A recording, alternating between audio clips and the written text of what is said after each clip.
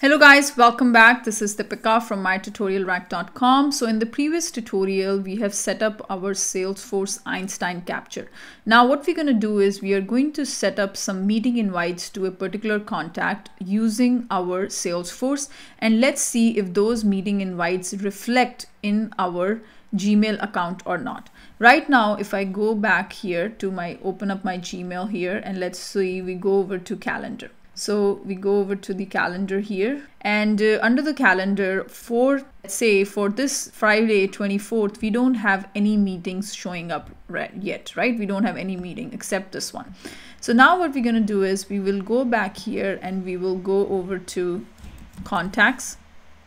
Sorry, we'll go to calendar. Okay, we'll go over to calendar here, and then we will set up a meeting invite for one of the contacts. Let's see what is the name of the contacts we have. So let's go ahead and see some contacts, and we will set up a meeting invite for that particular contact here. All contacts, and then this one, and let's say we set up for Andy Young. Okay, so we'll go over to calendar, and for tomorrow, Friday 24th, I'm going to set up a meeting.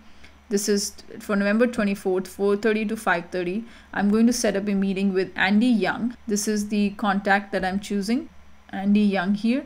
And then subject is meeting with Andy, 4:30 to 5:30. And I'm setting it up within Salesforce and hit the save. Right now, there is nothing on the calendar for Andy. Okay, so now after a few minutes, just wait for a few minutes, and then let's go ahead and refresh this page a couple times to make sure that meeting appears on the calendar. So far, the meeting doesn't appear yet. Just give it a few more minutes to see the meeting getting reflected. In the meanwhile, let's create another meeting invite. Okay, so let's say we do it another one for the same day. And this time we will do it with another contact called Arthur Sung. Okay, this is another contact. So for this contact, I'm also meeting another meeting here. So we'll say meeting with Arthur. And let's say we do this one for 25th, and we'll say happy hour. Okay. And this is it, and then hit the save. So we have created two meetings, one for tomorrow and the other one is for the Saturday 25th. Let's see if these are reflected in our calendar. So we're going to go ahead and refresh the page.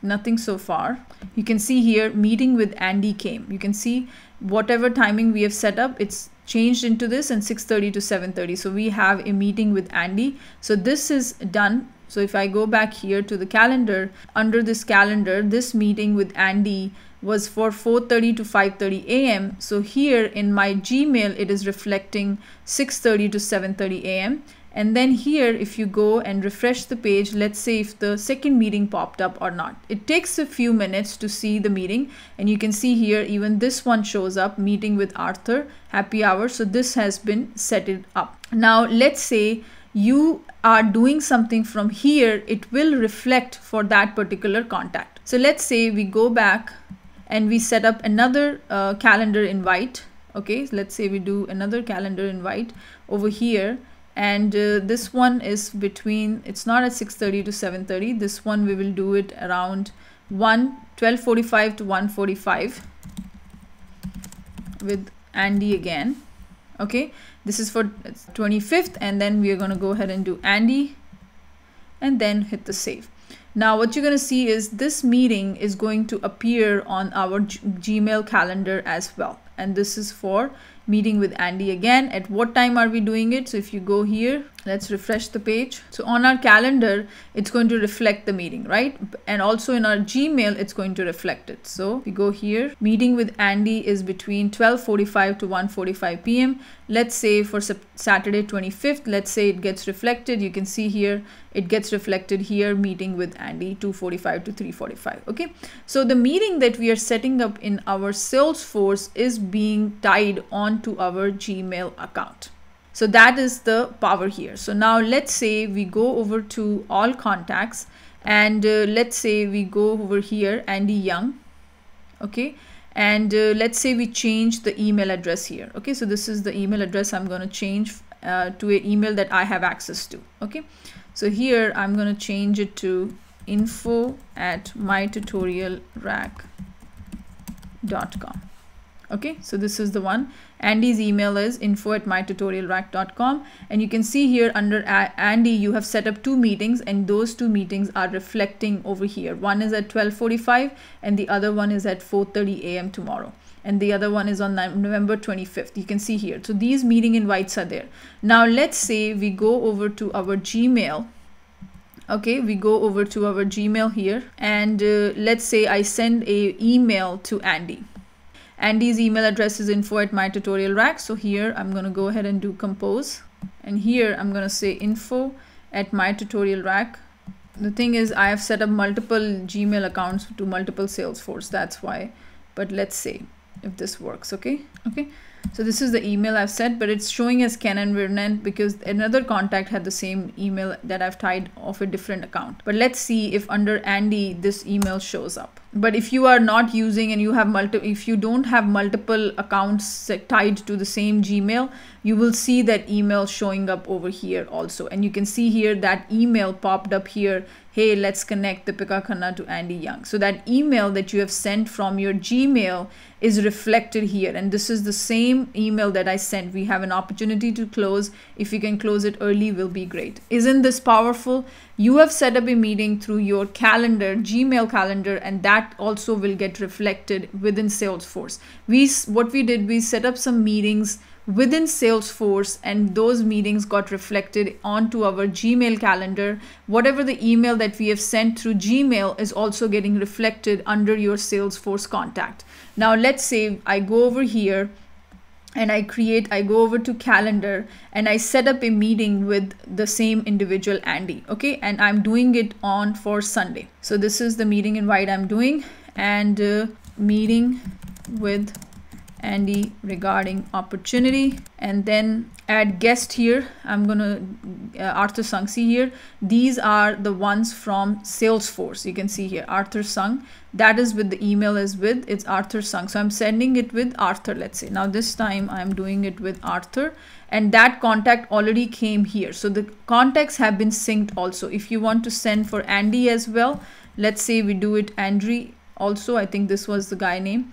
And who other contacts that we have. Let's say if I go over to contacts, you can see all the contacts will also get reflected. Let's say Abdul Berg. Let's say if this person shows up here, Abdul, you can see here Abdul Berg. So you can see the contacts within Salesforce as well as the same contacts you can see under Gmail. Isn't this powerful? You didn't even sync the contacts. Automatically the contacts also get synced. Okay, meeting with the team. Let's say we say meeting with the team, and this particular meeting will reflect on all these 3 people's calendar: Abdul, Arthur Sung, and Kenan. Okay, and what time it's for the email will be sent 30 minutes. Let's celebrate Thanksgiving together. Let's say let's celebrate Thanksgiving. This is what I'm sending. And is there a subject line? Nope, that is it. And then we are going to go ahead and it's with 3 to 4 p.m. on November 26th. Okay, hit the save here. Would you like to send invitation emails to Google Calendar guest? Send. So now we have meeting with the team. Now let's say we go over to these contacts. Abdul Berg. Is that activity reflected under Abdul Berg? So let's say it takes a while, but the email has been sent. That also we will see if that activity shows up. But now let's say we go over to this, and let's say if it get connected or not. You can see here meeting with the team came, and you can see if I go over and open up this email, we can see 3 others, and this is what the email looks like. Join with the Google Meet, and the meeting link is there. So that first email actually came, wasn't lost. It just took a while. And if you want to see the full email, you will see it. This is the power of Einstein Activity Capture. Whatever you do in your Gmail gets reflected over to your Salesforce, and whatever you're doing in Salesforce is being reflected in your Gmail account. This is the sync that is happening. If you're setting up a meeting within your Gmail, you see that meeting invite under that contact. Whenever you have sent an email to a specific contact of Salesforce, that email also is reflecting under that contact. So this is the power of Einstein Activity Capture. I hope you enjoyed this, and make sure you practice along with me, and whatever the steps that I've shown you, do it, and you will see the sync happening, and you can see all the contacts that are available within the Salesforce are also available in your Gmail. So if I go over to any of these contacts, let's say if I go for the previous one, we sent an email to Abdul Berg also, and the same activity is going to reflect here, meeting with the team. You can see here the same reflects over here also. What was the other? And if you go here, you will see all these contacts within your Salesforce. So you can see Abby Stannard. Okay, this contact will be reflected here. So if I say create, and let's go over to Gmail again, and over here we say compose. And if I see this particular contact, Abby Stun, it's available. Similarly, if I go and then click on another one, see this is that wikipedia.org was the same. So all the contacts have also kind of synced between Salesforce and your Gmail account. So the contacts are also there. So you can see here, this next one is also there. And now if I send to these people, and let's say we say happy Thanksgiving. And let's say we do that, and this is the message that we are sending, and let's say we do send, and now let's say if that email is reflected in those contacts. Let's say one was this, and then the other one was Abby Sternard. Now it takes few minutes, so give it some time, but it will reflect it. And you can see here that happy Thanksgiving email is now showing up over to this particular account. Okay, and if you want to open it, this is the one that you have sent. So the sync has happened, the sync of contacts have happened, the sync of the contacts have been synced, the emails have been sent, and if you have sent any meeting invites, those have also been synced with the help of Einstein Activity Capture. So when you load that record, you see everything that you have done, all the communications that you did, all the meetings that you have set, all the emails that you have set. Whatever you have done for that contact is available in one place. This is Einstein Activity Capture. I hope you guys are enjoying these tutorials. Thank you very, very much, and have a wonderful rest of the day. Bye-bye. Take care.